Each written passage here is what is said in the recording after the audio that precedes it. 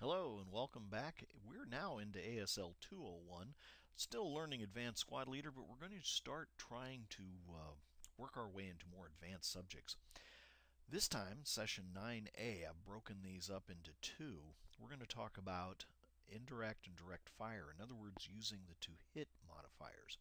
Session 9A, this session is going to talk about using mortars. We have a lot of mortars in ASL, and they're a fun little weapon. Sometimes they can be very frustrating, and other times they can do dynamic things and turn entire games around. But to do that, you need to know how to use them. And while I'm only talking about how to fire them this time, there's a lot more to mortars than just firing them. But this time we are going to learn how to fire mortars and hopefully hit your targets. So if you're ready, let's go. Now, the goals for this session, we're going to actually use mortars. We're going to use the to-hit number, and then we're going to learn how to modify the to-hit number. We're going to be using HE, and because it's a mortar, we're going to be using area fire and working with that. And then, as you've noticed in the last few I've done, when I give you something to shoot at, we're going to remind ourselves of other rules we've already learned. And in this case, we're going to take a look at counter exhaustion, the CX that I've got mentioned down there. So those are the goals. It sounds like a lot. I'm still going to try and wrap it up fairly quickly if we can, and then you can always go back and go over this again, because we're now moving into something where you're going to have a lot of tables to look at. So I'd like you to run through it the first time with me. You can always come back and run through it again. That's why we're doing these on PowerPoints, where you can move them backwards and forwards or just run the entire thing. Ready? Let's get started. Oh, I still have a couple other goals. We're going to learn the difference between a support weapon and a gun. And a support weapon, mortar specifically, is what we're going to be using. So while we're moving on to this next slide, I want you thinking, what defines that it's a support weapon? Okay, so it is a support weapon because it's a small counter.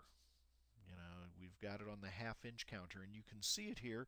We're behind the wall in the graveyard with this lowly little 247 German. Now I know, again, my counters are pretty old and they look kind of gray rather than blue. These are German troops.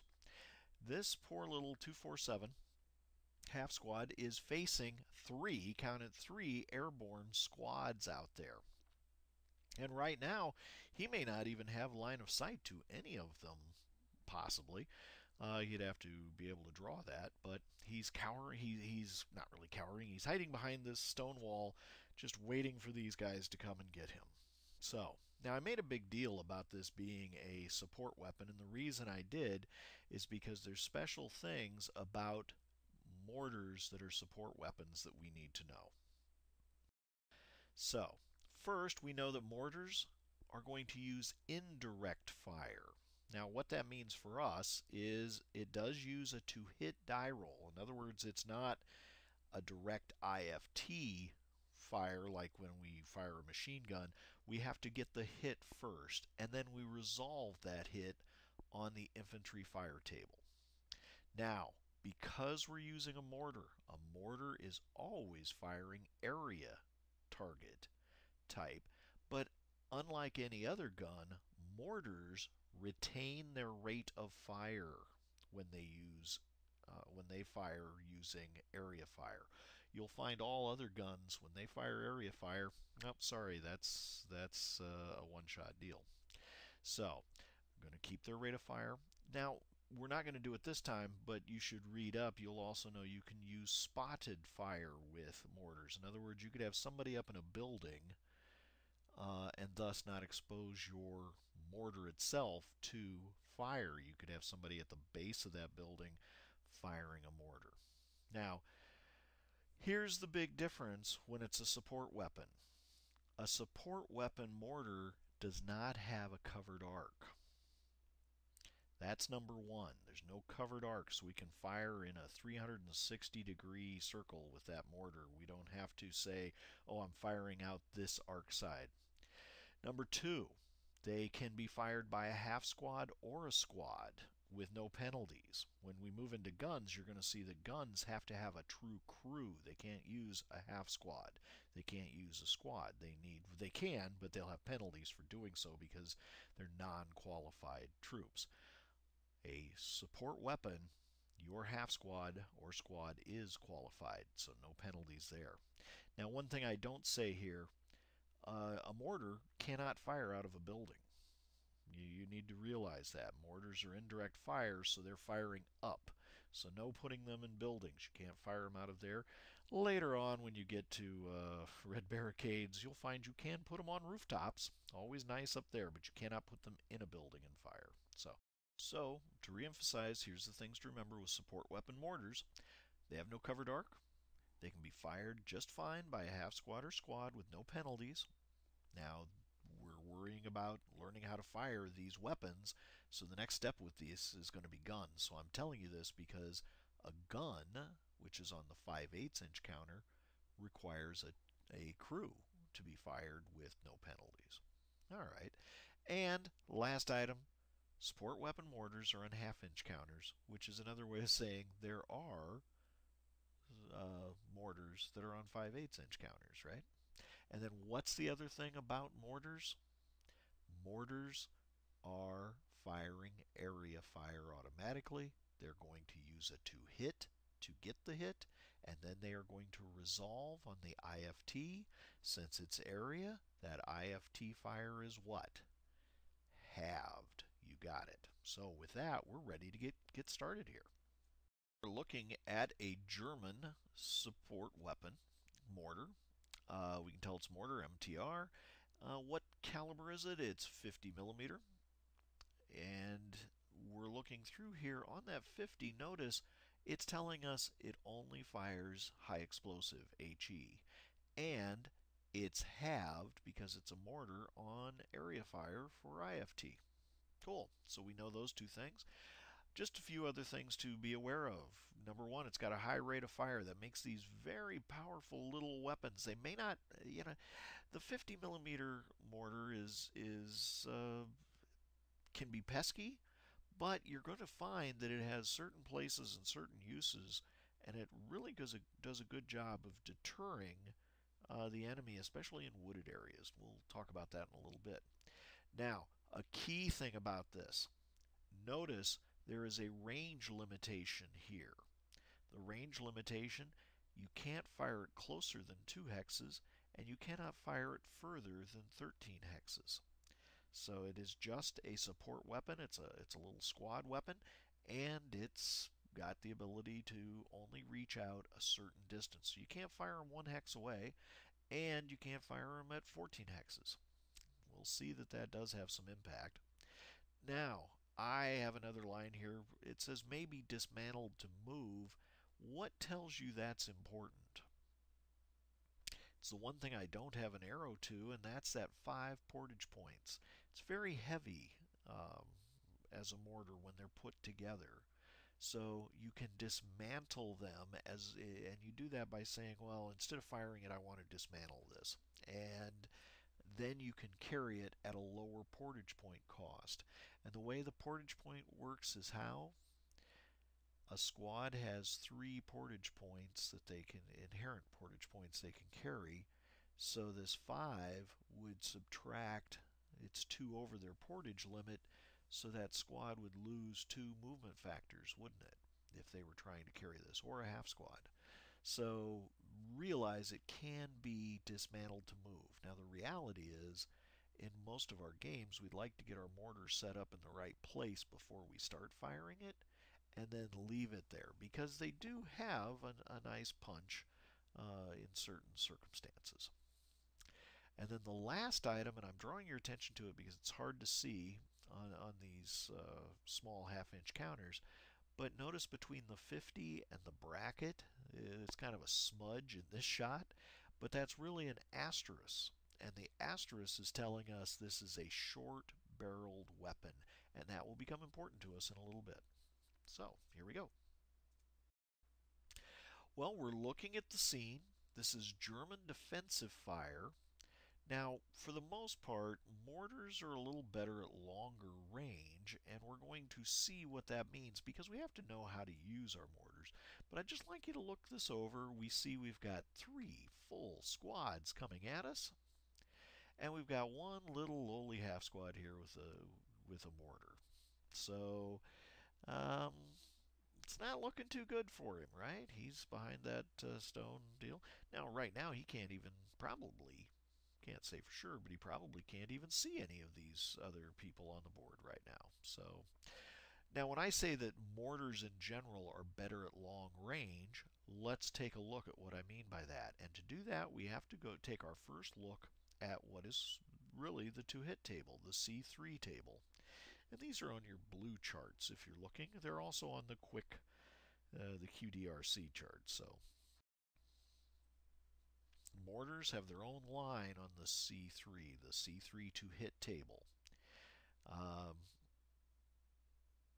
so on this to-hit table, we have what we're shooting at for the most cases. Are we shooting at a vehicle?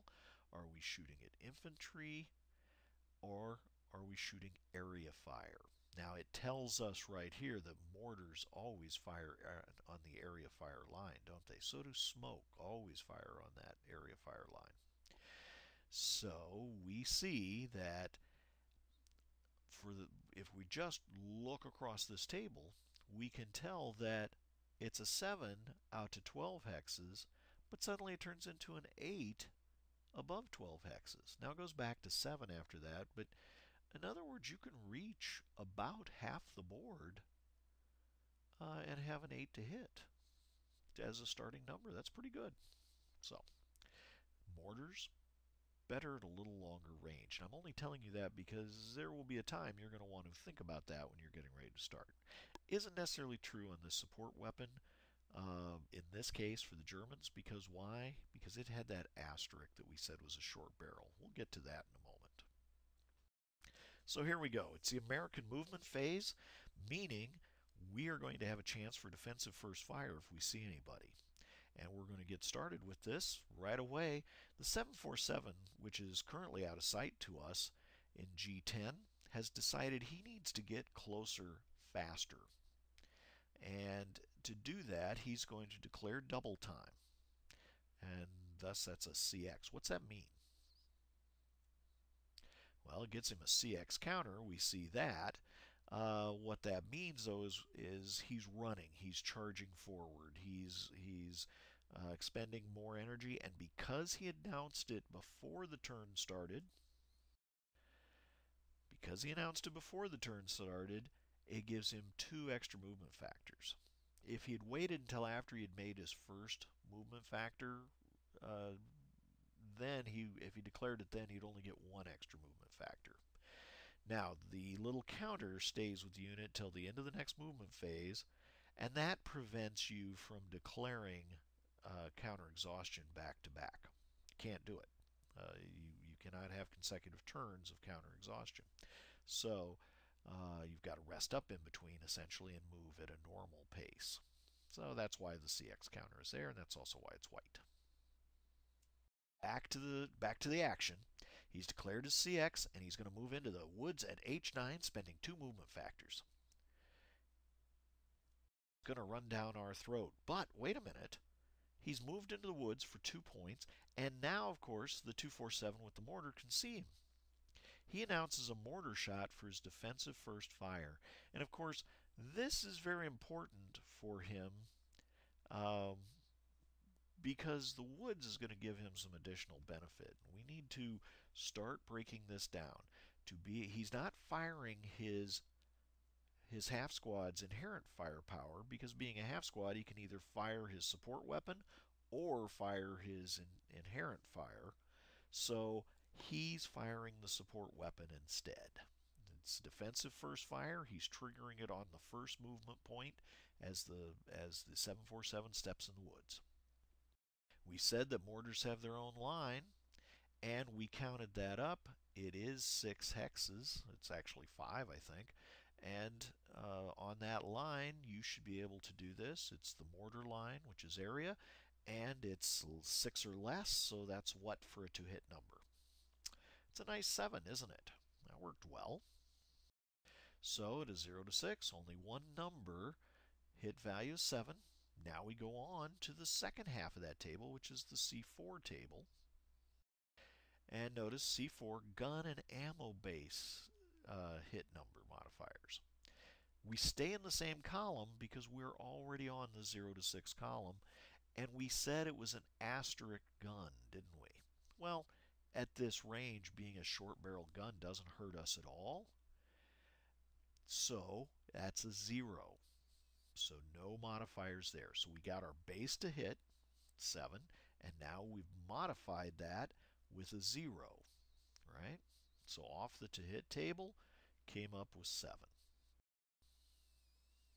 So with that, we also should have noticed on the 0 to 12 range, there's really no modifications on the C4 table unless we happen to be firing smoke. And at 12 and above, that's when the mods start. You get long-barreled, extra long-barreled guns. That's the L and double L. And they can get help because they're good at longer ranges. So they can get a +1 or even a +2 for the double L. And short barrel guns are penalized after 12 hexes. Then there's also some ammo issues that have problems at longer range. But we'll get into that some other time. So for the indirect fire, we got the modifier as 0. Okay, C3 and C4 have given us the modified to hit number of 7. Remember that number. You must roll less than or equal to the modified to hit number to get a hit. C3 and C4 give you that number.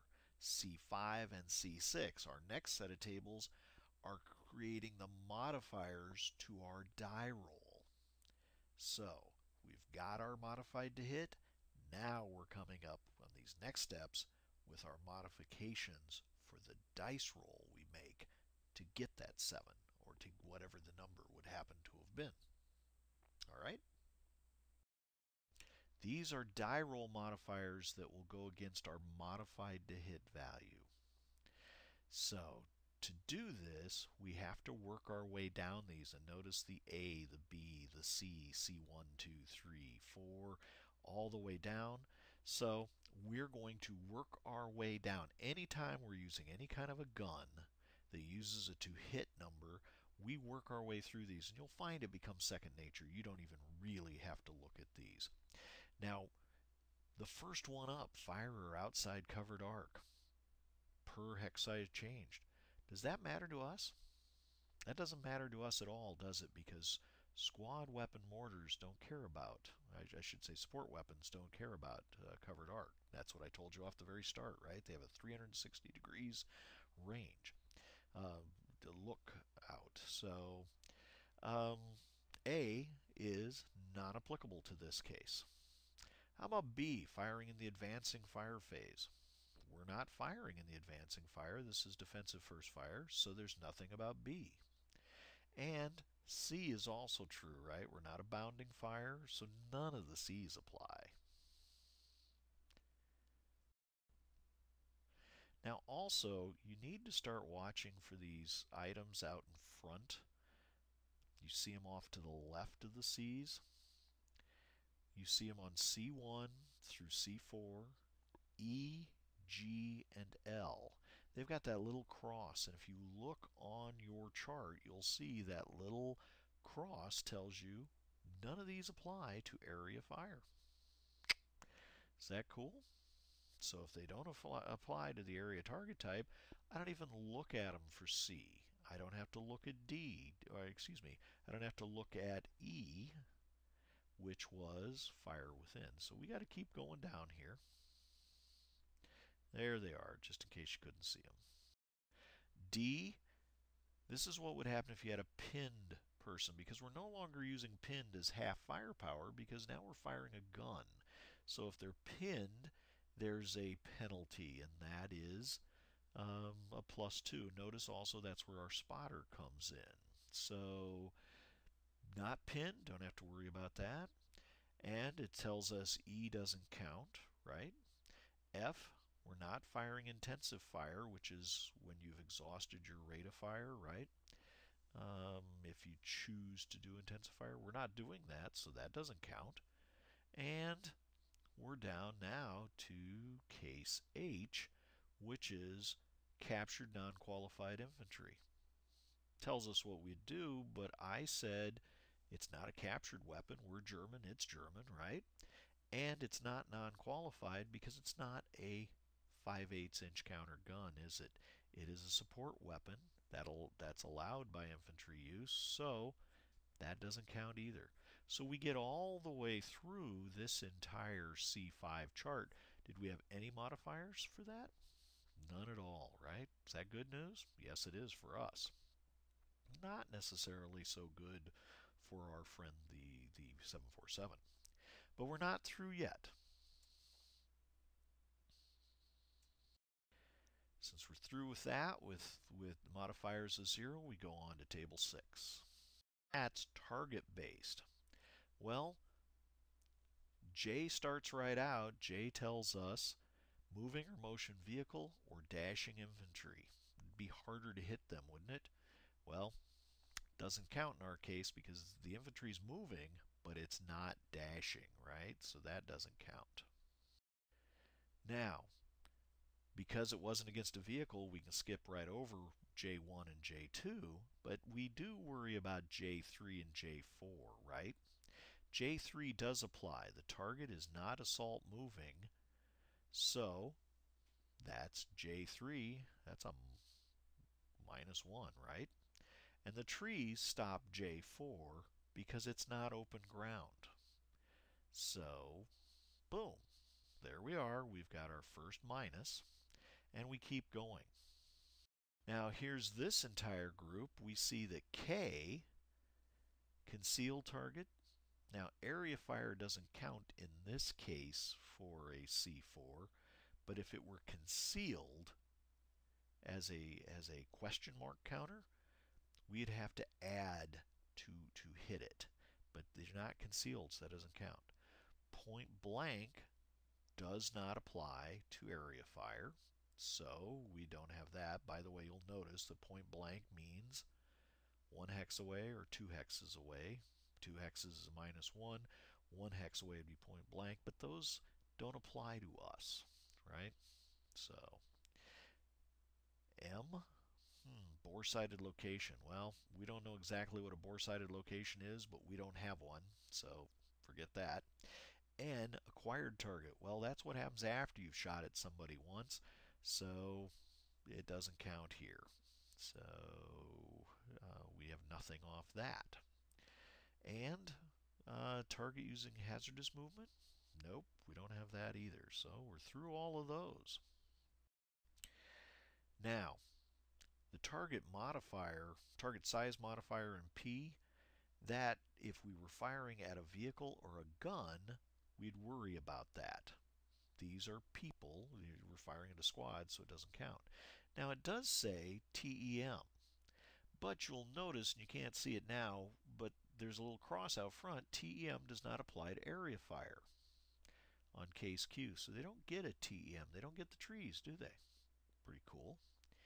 And there's no hindrance. There's no smoke. There's no grain. There's no limited visibility going on, so there's no hindrance to apply. But if any of those did apply, this is where we'd put them on. So all we probably have is what? The -1 for his non-assault movement, correct? So now we've got the modified to hit die roll of 7 with a -1 die roll modifier, and that's it. So are you ready? Shall we find out what happens? Look at that. It's a 7. Colored die is what? What's that mean? It means that the mortar retained rate of fire.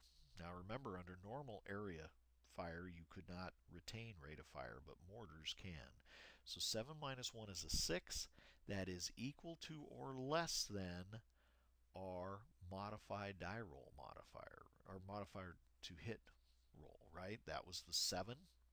So we rolled a 7, Minus 1 is a 6, definitely below that number. So now we have to resolve it.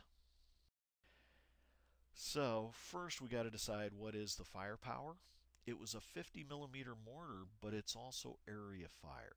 And we said we resolve this on the IFT because it's a mortar area fire. Ready? So first we find the column that has the high explosive equivalency of that gun size. And we see that the 50 is next to the 6. So it's the equivalent of 6 firepower factors on the IFT. But this is area fire. What's that mean? It means we have to divide the 6 in half. You don't divide the gun size, you divide the IFT result. So the IFT was 6, goes down to a 3. There's no 3 column, so it drops to the 2, doesn't it? And that 2 tells us what we have to roll on, but we're not quite through yet. Whenever you're firing area, you don't include the TEM as part of the to-hit die roll. You include the TEM as part of the results die roll. So if you'd been firing on a building, they'd get the plus of the building. If you'd been firing on a wall, we'll see what happens with that later. You add the TEM to the results. But here is one of those big pluses for indirect fire, and mortars fire indirect, correct? One of the big pluses for indirect fire, if it's versus infantry or crew exposed vehicles or open top vehicles, if they're in woods, you get an air burst. The mortar is hitting the wood and it's showering down the shrapnel as it explodes up there. It's hitting the tree and firing. So that's a -1 TEM if the infantry or the vehicle is in the woods, if the crew are exposed. So -1 TEM instead of the +1 for the woods. So when we go to resolve this, we're going to take a -1 off that. So we were on the 2 column, -1, we got to roll to see what it is. We got the to hit, now we have to roll to get the effect. And the effect is a 5. Since we have a -1, that makes it a 4. And a 4 on the 2 column, a lowly 2 column, we got a 1 morale check, didn't we? Woo!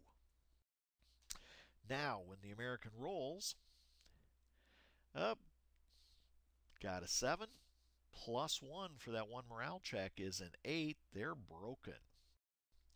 And we're going to get rid of that CX, break them, and put the DM on. So that's one way to lose the CX marker. Now, we're also putting something else on that you may not have seen before. That's that -1 acquired marker. Remember when we were going through there, it asked us if we had acquired a target? This is called acquiring the target. We hit the range, and the guys go, that's it, that's where you want it at. Stay at that point and keep feeding items into the tube. Now, if we wanted to, could we fire again? Yes, we could, because it is defensive first fire, and he used more than 1 point, didn't he? But the truth is, for this mortar, he knows he's still got 2 squads, so he probably thinks, I'm going to wait and see who else moves. I'm going to worry about them. It doesn't do me any good to literally go ballistic on the broken squad in the woods. I need to worry about the guys who are in front of me. By the way, the half squad's going to get our first fire marker, not the mortar. Why only the half squad? The half squad fired the mortar. The mortar has not exhausted its rights to use fire. It got rate of fire, didn't it? So why don't we put the first fire counter on the mortar? Retained its ROF. Can we shoot the broken unit again? Yes, we can. It expended 2, so movement factors, so we could shoot again. Could we fire at some other unit? Only if they move this phase. That's because it's defensive first fire. Now remember, since I don't have a marker, could use that in the final fire phase. So we're passing on firing at him. We're back to movement phase. And the 747 that is in I-8 is going to assault move to J7. He's creeping up there behind the hedge. Can you calculate this hit? There we go. He's in place. Let's start working it out. First of all, do we have to worry about range? He's out. He's above 1 hex away. He's within our 2 to 13, so that's not a problem. Ready to calculate? Okay. We have to know a little something about the mortars. Now we know that it started out as a 7 because it's 0 to 6 on the mortar was a 7, wasn't it? Don't have to worry about the gun size, so we know all that. Our modified to hit number is a 7. Now we have to worry about firer-based penalties, and we know when we went through that before, none of those applied. And we've got target-based penalties, and the target-based penalty, there's no first fire non-assault this time because the assault moved. He's not in the open because he's got the hedge, right?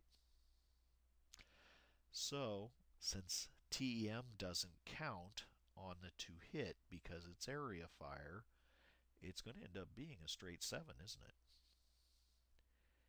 And this time he rolled a 5, still with rate of fire. Okay, now, just like last time, we have to go ahead and do the resolution on the IFT. But here's something you need to know about walls and hedges. We're not firing directly into the wall or directly into the hedge, are we? When we use a mortar, it's going up. Remember my ballistic statement? It's going up and dropping back down on them. So they get a little bit of benefit from walls and hedges. It's reduced by 1 from their TEM. So if they were behind a wall, it would go from a 2 to a 1. But these guys are behind a hedge. The hedge goes from 1 to 0. Now remember, on the to hit, we said they weren't moving in the open because they weren't. They were behind the hedge. For us to see them, we were looking through the hedge, so they had cover. But for the resolution, there is no, it turns out to be a 0 value TEM, doesn't it? Because we're doing indirect fire with a mortar. Cool? So now we've got the hit, we've got the 2 firepower plus 0, and we rolled a 5. 5 on what? Well, we already decided it's 2 firepower because we know it was 6 and dropped down to the 2, right? So same as last time. And we have to remove the aquo target on the DM and move it down here on this guy because he's what we just shot at. So we can leave the aquo on him or shoot at somebody else. Could end up firing at this guy again, right? So, die roll, 2, 3, gave us a 1 morale check. Now, I'm going to ask you a quiz time. The 747 passes the 1 morale check. Can we shoot him again? That's his pass roll, by the way. He only expended 1 movement factor even though he assault moved, so we can't shoot at him. Can we fire at some other unit? Only if they move. We still have rate of fire, and it is defensive first fire phase. So now that final 747 is going to assault move into L8, the building right there. Now he'd really like to go out to K8 so he could get a fire group with his buddy 747, but you know, not doing it. He saw what happened to everybody else. He's going to turn around and he is going to, you know, assault move into that L8 there. And the die roll, bang, it's a snake eyes. What the heck does a snake eyes do for us? Do we cower? You know, we talked about cowering last time when we were firing machine guns, when we were firing other IFT weapons. Cowering only counts on IFT fire. This is firing a gun. This is firing an item with a to hit. You do not cower unless you're firing IFT items. So machine guns, anything where you're firing directly on the IFT table. Doubles do cower if you don't have leadership. When you're doing a to hit die roll, it does not. Now, we need to think about this. What would have been the to hit? Did we didn't run through everything again. How come? Because it's the exact same to hit as we had last time, isn't it? We start out with the 7. There is no modifier for the gun barrel length. There is no modifier for us on our shooting penalties. And the only modifier is, what's the target doing? The target was not moving in the open. The target was assault moving. So no minuses, right? And we said that because it's area fire, we don't take the TEM in the to hit. So we know that our modified to hit number was 7. But we rolled a snake eyes. Big things happen with that. The attack strength is doubled now instead of halved. And the TEM, the TEM, the terrain effects modifier, is reversed. So on our IFT attack, instead of 6 being halved to 3, it's doubled to 12. And the TEM, which was a +3, is now a -3. Ouch.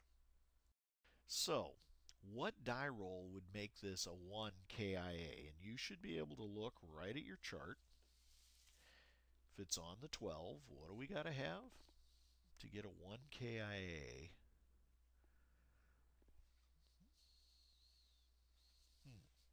So, if we roll a 5, we're on the 12 column. 12 column -3, 5, 1, 2, 3 is a 1 KIA, isn't it?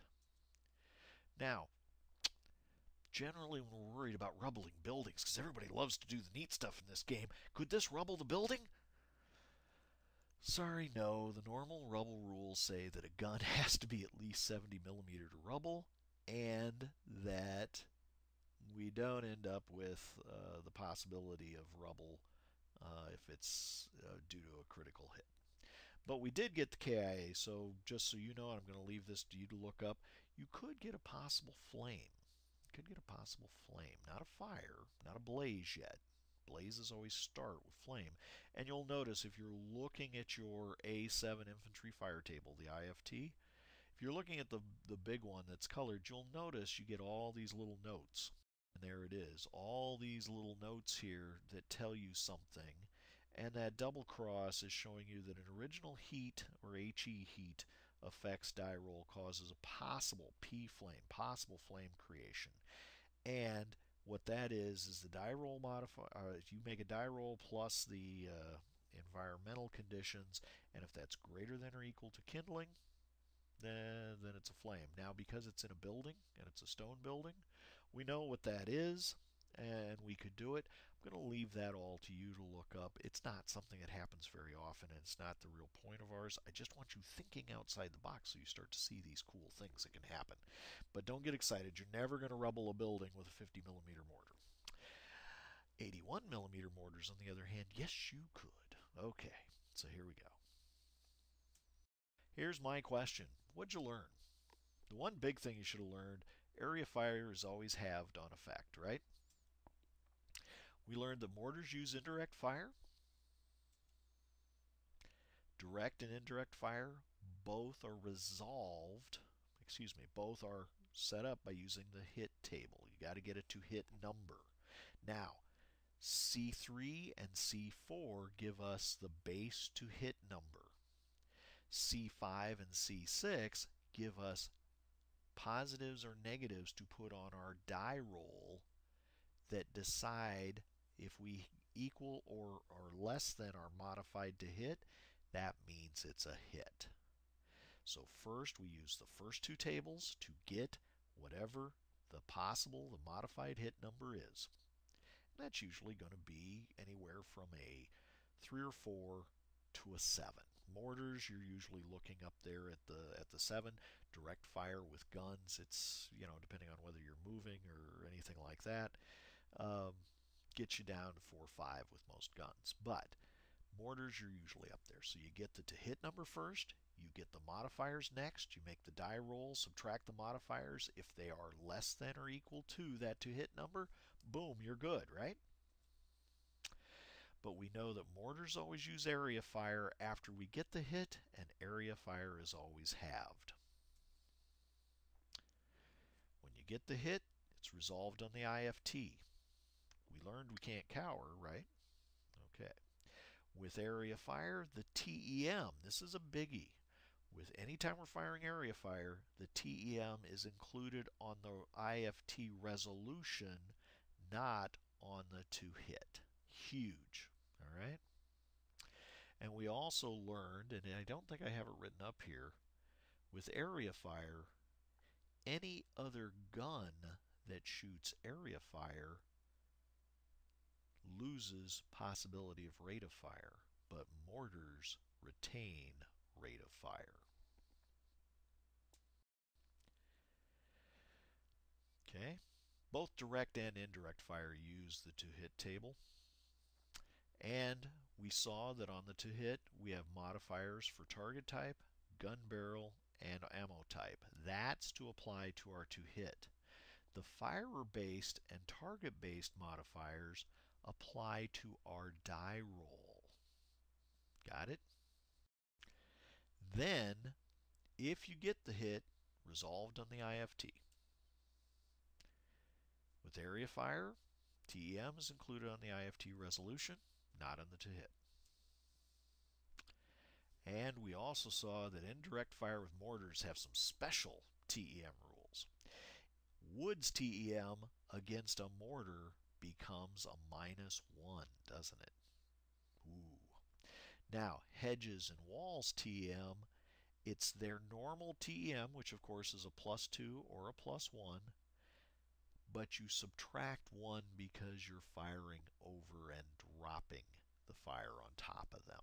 So wall would become a +1 TEM, hedge would become a 0 TEM, as we saw in this example.